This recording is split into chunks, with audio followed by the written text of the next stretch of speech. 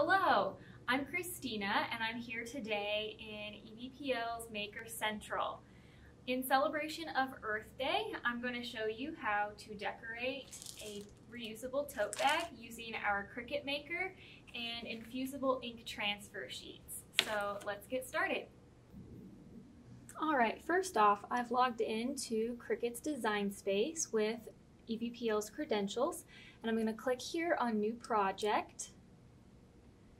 And I've already chosen one of the projects that Cricut supplies, so I'm just going to click on Projects and change all categories to Infusible Ink.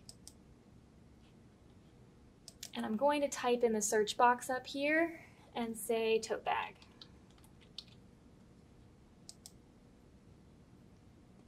Now there's a particular one that I'm going to go with. It's this reusable ocean tote bag that says this bag won't end up in the ocean.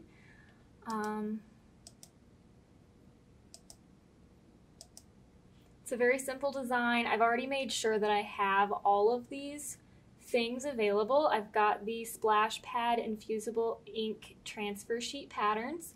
I have the standard grip machine mat, an easy press. I don't have an easy press mat, but I have a substitute. Scissors, tweezers, a lint roller, butcher paper comes with the transfer sheets, cardstock. I have heat resistant tape if needed, and then we have the tote bag blank that comes from Cricut. So they've got a few tips here, and I'm just going to scroll down and hit Make It.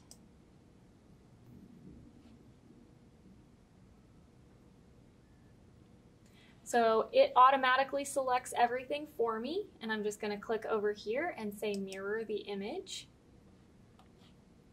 and continue. Okay, so I need to select my base material. So I'm going to browse all materials until I get down to, where are you? Infusible ink transfer sheet. I already have my tools loaded. So all I have to do is get my transfer sheets ready and we'll continue. So I have my standard grip mat here. I'm going to peel the cover off. And we have the splash pad infusible ink transfer sheets. So I'm going to go with this dark blue color since my pattern is ocean themed. All right, this is all ready, so we're going to put it in the machine. All right, so I'm going to load this in the Cricut.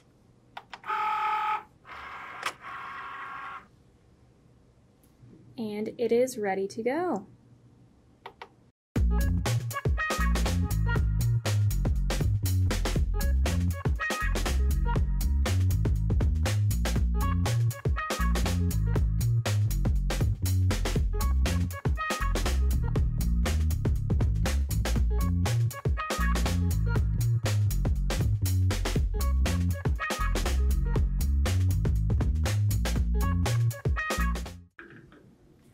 Once the cutting is done, you can kind of barely see the pattern there. We're going to peel this off, which you can, I think this is called cracking, to kind of peel this off of here.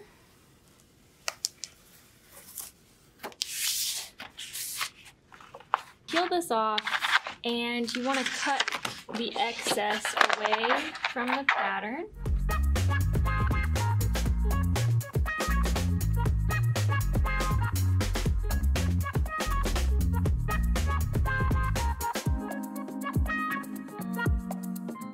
And very carefully, you're going to want to start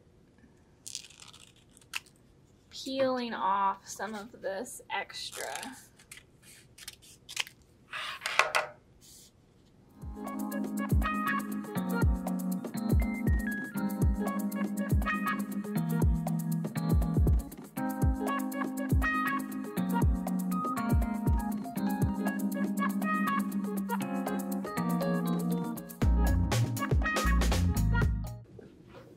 And you just want to continue doing this. I prefer to use my fingers, but some people like these reverse action tweezers. It is totally up to you which one you would rather use. All right, so I've got my pattern completely cut out and ready to go, and I'm gonna set this aside for a moment while I prepare the tote bag. So I have a tote bag from Cricut, which is good because it's compatible with infusible ink. I'm just gonna use a press cloth to protect my surface.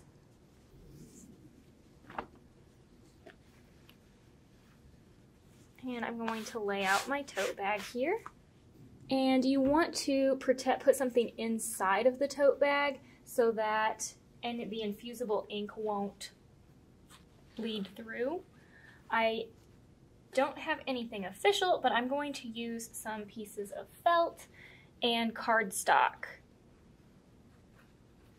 Gotta get them smooth so that the application process goes well.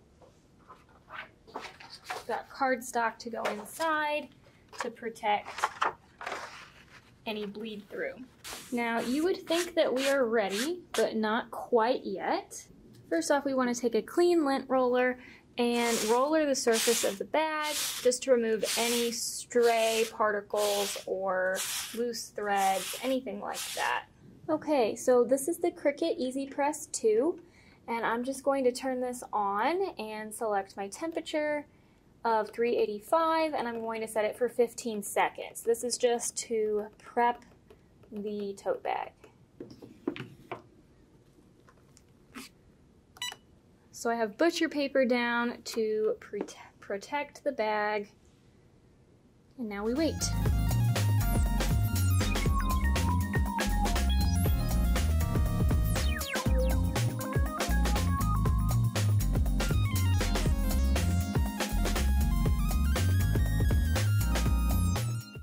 So now I'm going to look at the Cricut heat guide. That's kind of a little cheat sheet to telling you how long you need to use whichever heating device you're going to use. So I select the Easy Press 2, and my heat transfer material is an infusible ink transfer sheet, and my base material is a tote bag. And I'm going to say I have a Cricut Easy Press mat, even though I am using something comparable but different. Hit apply, it says 385 degrees for 40 seconds, light pressure. Tells me the stacking order of everything, how to prep the tote bag, the application process, everything. So let's give this a shot. So first off, I'm going to apply my design. It is sticky on this side.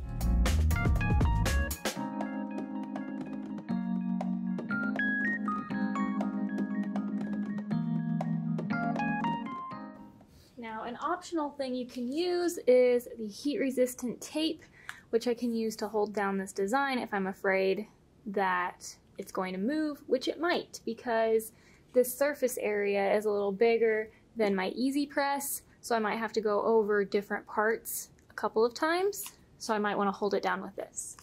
I'm just going to use a few pieces to hold it down at the edges, just to make sure that it doesn't move around on me.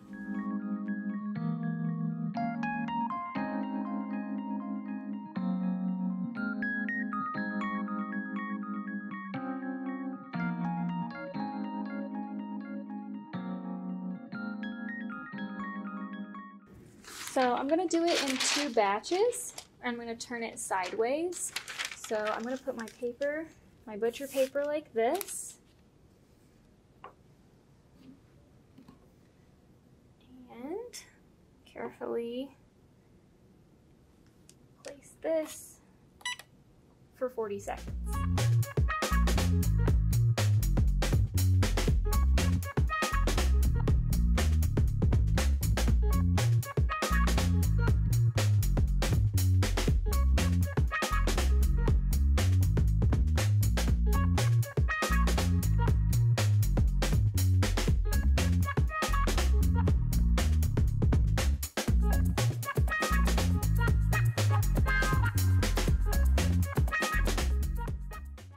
Once everything is cool, you can peel this off very carefully, and you should be done.